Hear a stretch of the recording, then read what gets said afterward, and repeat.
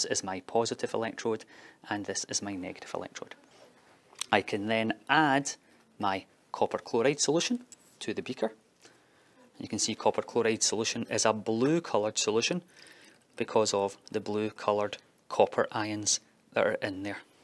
Okay.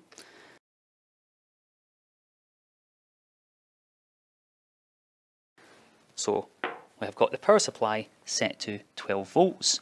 I'm now going to turn on the power supply and we're looking to observe any changes that happen at each electrode.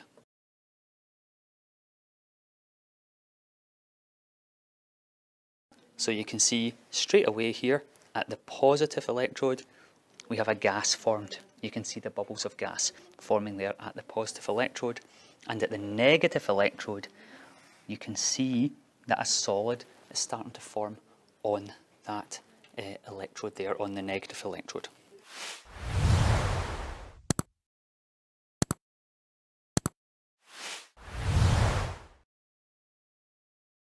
Formed is copper. The copper ions from solution, the positive copper ions have been attracted to the negative electrode where they've gained electrons to form copper atoms, so copper has been formed.